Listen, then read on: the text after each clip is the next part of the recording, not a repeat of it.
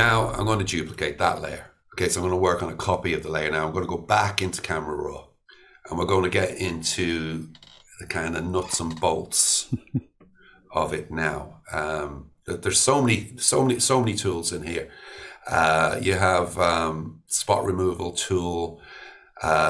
These brushes, the adjustment brush is amazing. That's the first thing I'm going to use in a second. You have a gradient filter where you can put a gradient across it, so you could darken one side of the image if you wanted, or something like that, or the top or the bottom. Oh my God, that's like to me, this is like discovering plutonium. I didn't know this was there. How interesting. Yeah. I'll use quite a few of these tools. The radial filter is really powerful as well, where you basically let me just reset that. You can draw out a radius like this, and say I wanted to darken just that area. Ah, clever. Right? Or I could bring out more detail in it or something. Right. That's radio amazing just to put that on the face and just work on the face, for example. I could do that and just bring out that little bit of the dark detail of the foliage. Stuff like that, you know. This is, Colm, this is why we all need to come together on this level, because we all know many of these little tips, and you know, we always assume, well, everyone knows that. No, we don't. You know, this is very important to share this. I really appreciate us all taking so much time on these details, because this is what makes and breaks an image. Well, I learned this through photography. I did a photography course, can't remember the name's guy, a French guy. He's got a big YouTube channel, and I paid for one of his courses, and it just taught me how to use Camera Raw the way the professionals do. It was invaluable. It was money well spent, you know. So first of all, I'm going to zoom in.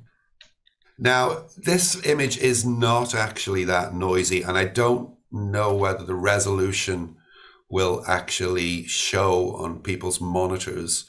But there's a little bit of noise going on in the hair. A tiny bit. I think we can see it. Hair's a good example. There's a tiny, I mean, nothing we would say is wrong, but there's a tiny bit. I can see it, yeah. And especially when the image is shrunk down to 1,000 by 1,300, it won't show. But if you were to print this image out at this size, it would show. So what we're going to do is we're going to use the adjustment brush tool, and we're going to add some selective noise reduction. So I'm going to bring up the noise reduction just for now to +50, and then I'm just going to brush over the hair a little bit there, just smooth it out a little bit. Subtlety is the word. Subtlety is the word, because you have to, with being a musician, it's like mixing music. When you mix music, subtlety is also the word. All those little changes that you make all add up into one big dynamic change. Now, if I don't know whether you'll see it, but if I bump that noise reduction up to 100%, it's too much. But you can see that we get this little smeary effect in the hair now. Yeah. So as we'll if take it's it a down. low-res render now. Yeah, we'll take it down to about +40 or something. Okay. So now I'd like to maybe sharpen up the face a little bit, the details on the face. So I'm going to make a new brush, still in the adjustment brush function here, and create a new brush. And I'm going to reset the sliders. You can do that just by clicking on here, reset local corrections. And then I'm going to use sharpness, and I'm just going to brush in a little bit of sharpness. This is all subtle. Just around the details that really stick out. You know? Yeah, look at that. So, I mean, that's at 100%. But you also got to be careful in Photoshop, because when you shrink your image down, Photoshop will automatically sharpen it.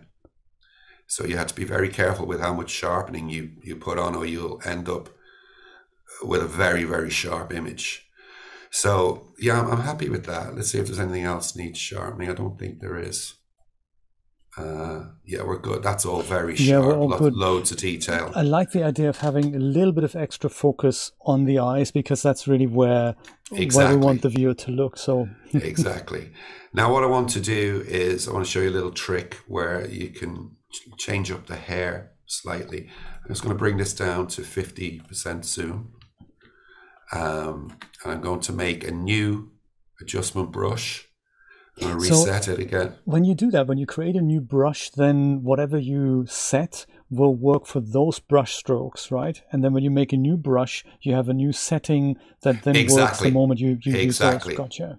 And with each brush as well, you have an eraser. So if you make a mistake or you come back later and you think it's a little bit too much on that side, you can erase it out. Now, what I'm going to do is, there's some really nice highlights in this hair texture around the top. It's almost like she's been to a classy salon and, pagan salon and got them. So what I'm going to do is I'm just going to turn up the highlights there and turn up the whites. I'm going to shrink my brush down. And I'm just going to go over these streaks here. Ah, no way, look at that. So it's like the ambient light would catch these.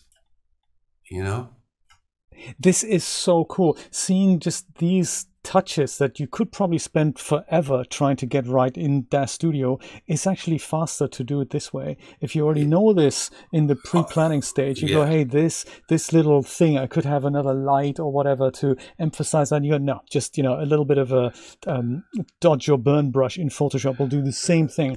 Like here, accentuate just a few highlights. And it's really not about making massive changes. It's about literally subtlety and enhancing what's already there. Yeah, exactly.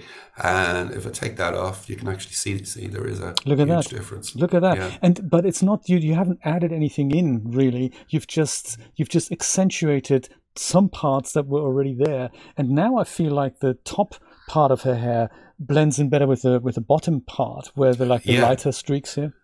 Yeah. And I mean, if she was a pagan warrior or a Viking warrior or a barbarian or something, her hair would be maybe pretty rough, and I think that emphasizes it a bit as well. I also have just noticed here that some of the hair is a little bit burnt out here, so I'm going to make new brush. Can you go back to old brushes that you've already made? Yeah, you just click on on these. Oh, that's how it does it. Yeah, so you click on either those one. Are the brushes. Those look gotcha. Yeah.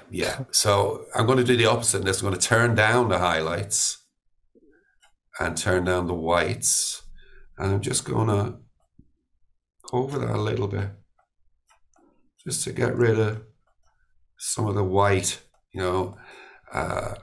Shouldn't have burnt out white in the image. There. That's much better.